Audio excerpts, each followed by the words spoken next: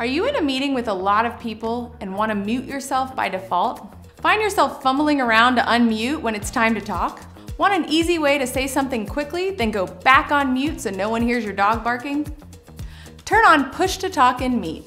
I'm Laura Mae Martin, Google's Productivity Advisor, here to show you how to work your space in Google Workspace. Today we'll show you how to use Push to Talk in Meet. Let's get started. In a Meet call, go to Settings, Audio, and toggle on Push to Talk.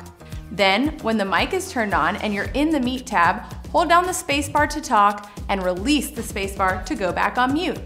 So there you have it. Use Push to Talk in Meet in one easy step. If you have any specific questions about this tip, leave them in the YouTube comments below. Looking for more tips just like this? Subscribe and click the links below to follow us on social.